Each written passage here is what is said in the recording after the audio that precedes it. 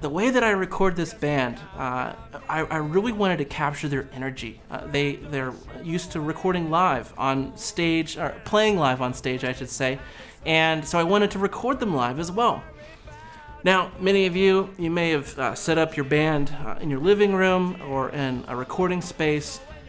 You know, maybe you don't have a bunch of vocal booths and ways to separate out sounds, and I think that that's okay. I think that recording live is actually a phenomenal way to get great recordings.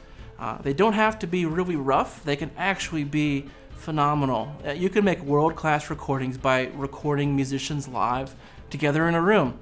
Now, you do have to know a few different tricks, where to set up the players in the room, where to point guitar amplifiers, and certainly how to point the microphones. I'll be walking you through each step of how to do that.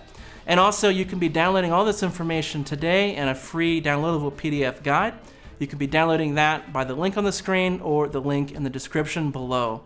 So let's get started. You see, I got me a woman who's as warm as that midday sun. Brings me coffee in the morning, brings me whiskey when the day is done, and she says that she'll love me forever if I could only settle down. Oh, won't you please just